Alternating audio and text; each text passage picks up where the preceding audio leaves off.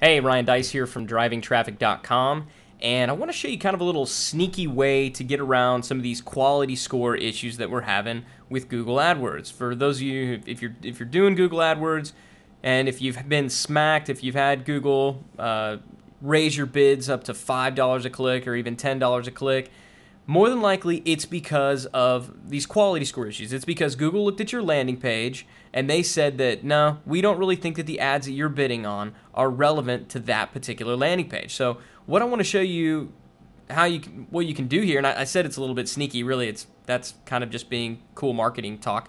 It's not that sneaky at all, because what we're going to be doing is we're going to be using Google's own keyword tool to help us find our keywords. And here's the biggie.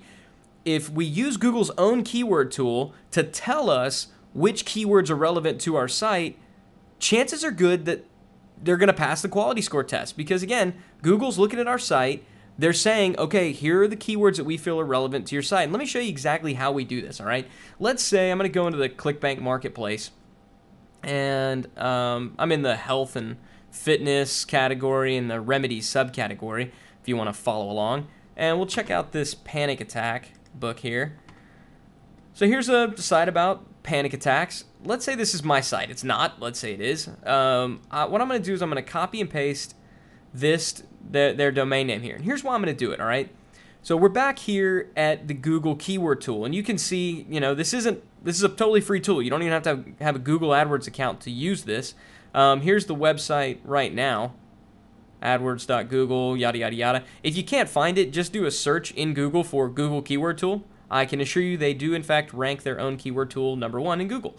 So a lot of people are familiar with this keyword tool, and they use it all the time, and they'd come here and they'd type in something like, panic attacks. And they'd, click Get Keyword Ideas, and then Google would give them a whole bunch of keyword ideas based on the primary keyword panic attacks. So that's one way to do keyword research.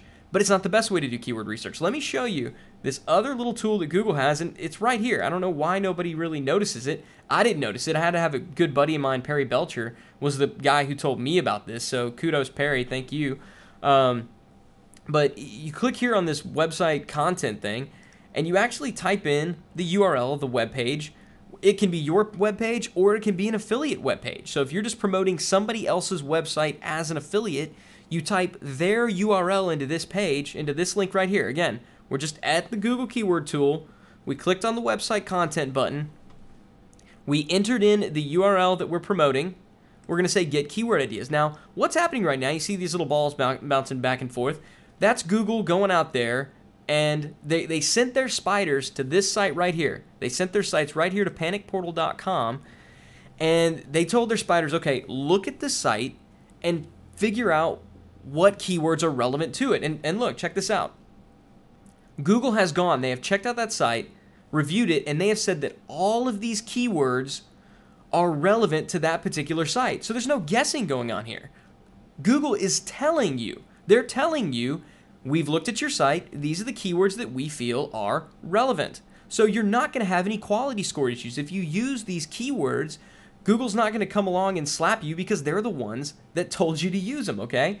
So, and just look at some of these. I mean, these are some pretty good keywords. We got, and they also, the nice thing about it is they order them for you. So we got keywords related to panic attack. If you go down here, we have fear of. So different ideas for panic attack. I mean, they're doing a bulk of the keyword research for me. And this is pretty cool. It helps me find some kind of niches within the niche. Stress relieve, stress. So they're breaking it down, but look at this. Again, Google has gone to the site and they have said all of these keywords are related to that particular site. And you just click the add button and you can add them to your particular campaign. But look, it gets even better, all right? So you can see here, this particular keyword, Google actually tells me how high the advertiser competition is. So you can see this box is all the way full, this whatever bluish green color, let's call it aqua. And this panic attacks, as you would expect, has a very high advertiser competition. And it has a pretty good search volume. So what we want to find is we want to find these keywords that don't have high competition but do have a high average search volume. Let's see if we can find these. This panic attack causes, this one's not bad. It's about half, and the traffic's not bad either. Now check out some of these. Look at this one. A fear of heights. Very low advertiser competition, but it gets a decent amount of traffic. Fear of time. I don't know why you would fear time, but some people do. Fear of clowns. I know clowns freak me out. But just, as you go through these, you start to find that, wow, there's a lot of keyword phrases here that don't have very high advertiser competition that do get a decent amount of searches. So that's kind of how this works. But again, this is just a nice little side benefit. The competition versus the search volume, that's a nice little side benefit. They have some other tools up here. Whoops. They have some other tools up here that you can use in the show and hide columns. You can actually show average cost per click. So you can come in here and you can type in, I don't know, $1. And Google will actually tell you, if you want to rank high, here's what it's on average going to cost you. Now, you can question the accuracy of these numbers all you want. I personally don't look at it that much. I'm not really concerned about it. I'm going to go ahead and try them all. There's no risk. Google is saying these are relevant, okay? So if you want a very quick and easy way to get around the whole Google slap thing, this is a good way to do it. Now, let me go ahead and, because I know people are gonna say, Ryan, this isn't gonna work forever. Don't BS us. Here's the deal. Eventually, especially if you are direct linking, so especially if you are sending traffic from a Google ad to an affiliate site. So let's say I wanted to promote this panic attack portal. Where'd it go? There it is. Let's say I wanted to promote this panic attack portal as an affiliate, and I wanted to send traffic directly from Google AdWords into panic attack portal. Now, I could do it using these particular keywords, and even though I'm promoting it as an affiliate, even though I'm sending it through an affiliate link, I'm going to be okay for a good while because, again, Google has said these are the keywords that are relevant. It's very cool. Now, again, I want to be clear. I don't want to BS you guys, so I will say that eventually a human reviewer is going to go and they're going to look at this website.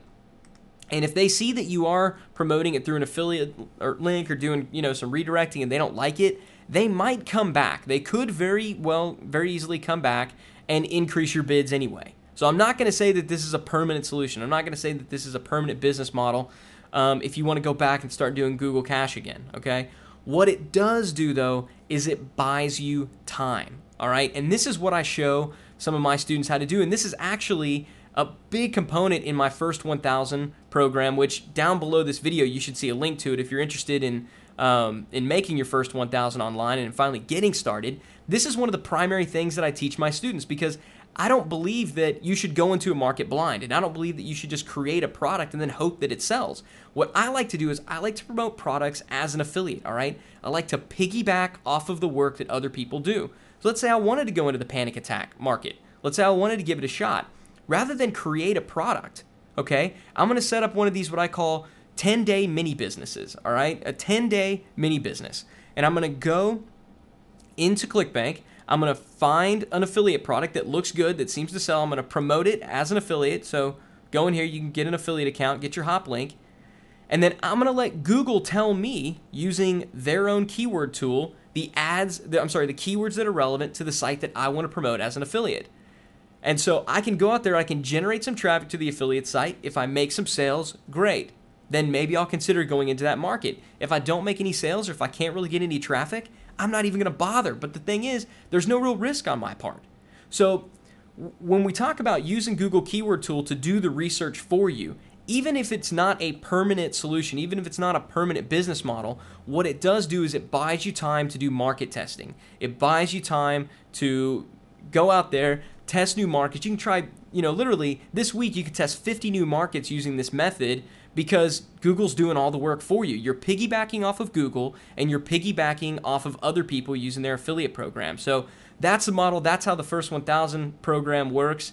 And, whether you are interested in getting started with your own business, you want some help from me, or if you just are an active AdWords advertiser and you want to utilize the strategy, either way, I hope that you found it helpful. And if you are at the point where you want to get started, you haven't really done anything online, you're ready to get your first product up and running quickly, and you're ready to make your first 1,000 online in your own online business, then go ahead, click on the link below this, and you can check out what I have coming up later on next week.